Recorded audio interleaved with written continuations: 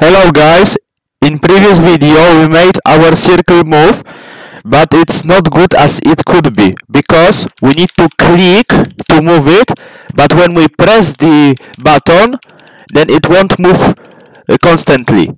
As you can see, I'm not pressing the button and it hasn't moved more than once, so now we will fix it.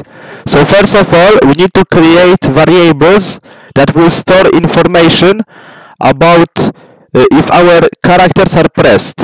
So let's say it will be this, pressed S, press D, and press W. Now we have to tell the program to make this statement true when the button when we are pressing the button, when we are clicking it. So when the key went down, the variable press D will change to true, and so goes with pressed A, and also with oh, I forgot, and also with W,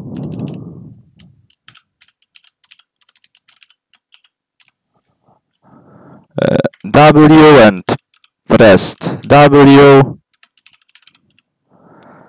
and of course with the same goes with S.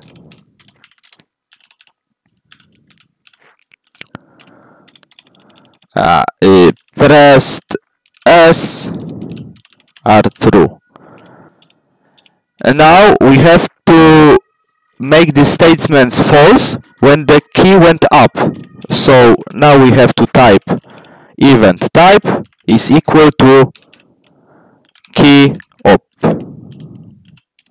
And now we go with the same thing, so I will just copy it and change to false.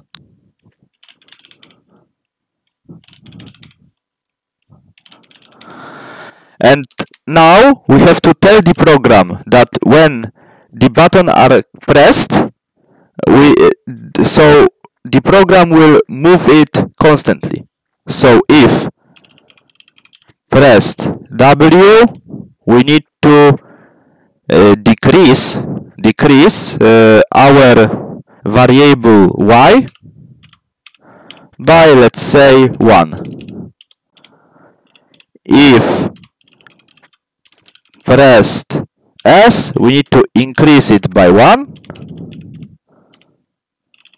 If pressed A, we need to decrease variable X by 1, and similar thing to if pressed D, then we need to increase it by 1. So now let's check if it works. Let's go. And as you can see, it works very good. It moves and it works very good.